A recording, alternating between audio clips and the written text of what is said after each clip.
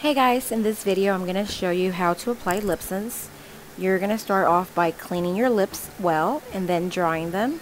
Make sure you dry the waterline very good, that way the product stays on the longest.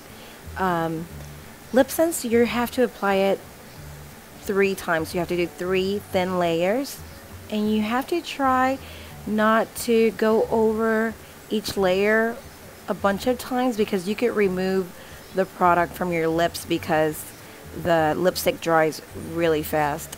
So just do 3 thin layers, and then after you do the 3 thin layers, you are going to let it dry in between each layer about 6 seconds, and after the 3rd layer you also have to let it dry about 6 seconds, and you would apply the gloss, either matte or glossy gloss.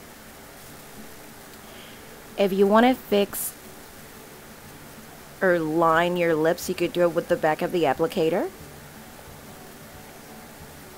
And after you apply the gloss, the lipstick is set and it will stay on a very long time. It will not smudge or transfer.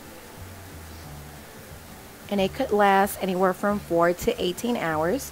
Depending how often you reapply the gloss. Thank you guys for watching. I hope you liked this video and it was helpful. Bye.